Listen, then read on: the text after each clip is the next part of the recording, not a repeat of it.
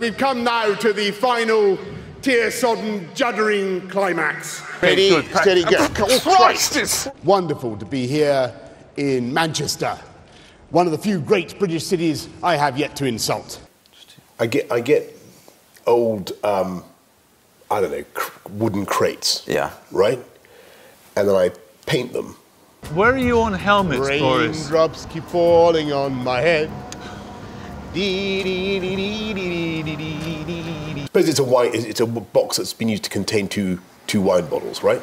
Right. And it will have a dividing thing. If I'm a mop, Dave, then you are a broom.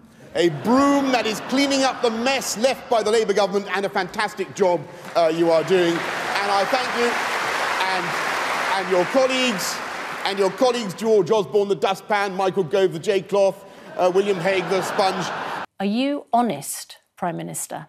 I think yes, and I think that the best way to judge that is to look at what this government says it's going to do. And if we vote leave on June the 23rd, we can take back control of £350 million a week and spend on our priorities here in this country, including on the National Health Service. Why should we believe anything you say when it has been proven you're a habitual liar? Well, first of all, And whatever happened, the guidance was followed and the rules were followed at all times. It makes this country look like a banana republic. Do you know how much the carers' allowance went up per week back in April? I can imagine. Do you know I can't give you the figure. If you have an old kettle that takes ages to boil, it may cost you £20 to replace it. But if you get a new one, you'll save £10 a year for every year on your £10 a year every year on your electricity bill. I hope everybody watching this knows that I'm being slightly hyperbolical, but basically serious. As for universal credit, what the Chancellor has done by changing the way the tax is paid on it is effectively give a tax cut to people worth £1,000 on universal credit. Plus, Prime Minister, you took away £1,000 from people on universal credit. Behind the carefully cultivated veneer of blithering idiot, there is, of course, a blithering idiot. Watch out. Stand clear. Oh, Christ. Yeah. And I turned it into a bus, and I put passengers. You really want to know this? You're making buses. You're making cardboard buses. That's what you do to enjoy yourself. I paint the passengers enjoying themselves. Okay. What you have to worry about is romantic urges. Who's been to Peppa Pig World? My dog is endless. He's on people's legs. It is often useful to give the slight impression that you are deliberately pretending not to know what is going on. Kipper! What's the difference between you and David Cameron? Well, I'm Mayor of London, he's Prime Minister, and what else? I'm older than him, I'm considerably heavier.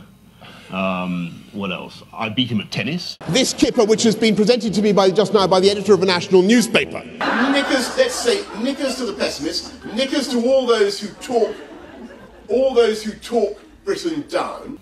This is a distinction without a difference. This is what I'm saying, and let's be absolutely clear.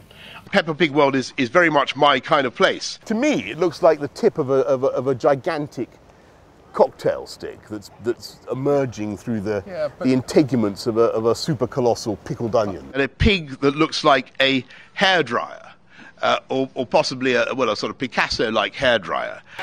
You routed the doubters and you scattered the gloomsters, and for the first time in living memory, you caused tube train passengers to break into spontaneous conversation with their neighbours. Our members have decided they have no questions to put to you. Are you saying they're abdicating their duty to scrutinise me? Are you saying they haven't the guts to put questions to me? Great supine protoplasmic invertebrate jellies. But if you want to be heard, you have to speak plainly. The damnosa hereditas. There's a huge philoprogenitive instinct in the flashing grin, glistering-eyed. It's cloaked and swaddled in a load of waffle that nobody can get to grips with. And correct that's a glutinous sentiment. Emmanuel Macron est un très bon buddy de notre pays. Simple English words. Chateau Neuf du Pape est marqué mes mots. Mon ami, si vous me double-crosserez. Yesterday, we had a piece of cheese. My friends, it is a stitch-up. It is a stitch-up. Indeed, it is the biggest stitch-up since the Bayeux Tapestry. The Vince Cable morphing into a mad axeman.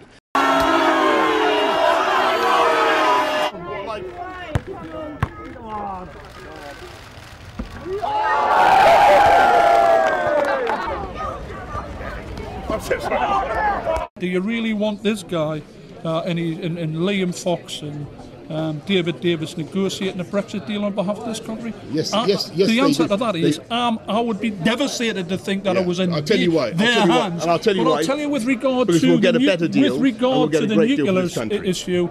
I think that what Jeremy did say quite clearly that he would review the situation at that time.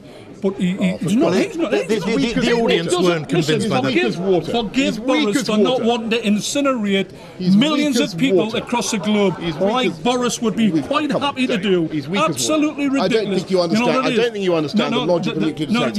And there's a direct read across. You've never been in an ordinary constituency. You don't understand ordinary people. I'm just interested because you've helped coordinate this campaign. Sorry, Boris, just a second. You helped coordinate this Labour campaign. And his feebleness Boris, in the Brexit negotiations. Just a second. Sorry, he's just been shouting in my ear. Well, but a piece.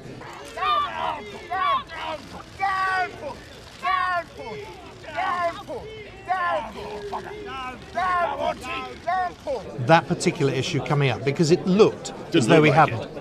Well, I would have... You mind? No, just want to know what your answer is. No. Stop being so rude. Oh, I'm so sorry.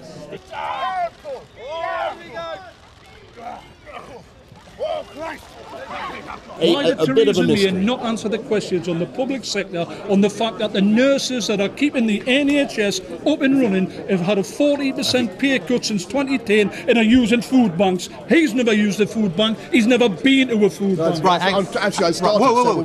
Hang on a second. What I want to do... You should take that back, old boy. Take it back. No, well, why don't you just sort this out? Hang on a second. Why don't you take it back?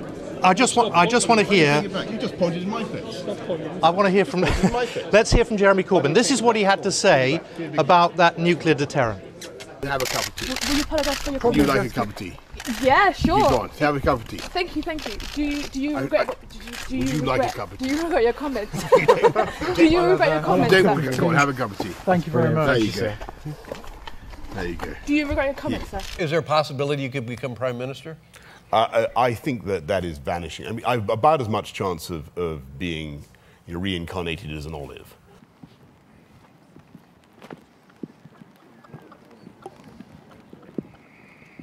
Hasta la vista, baby. Dee, dee, dee, dee, dee, dee, dee.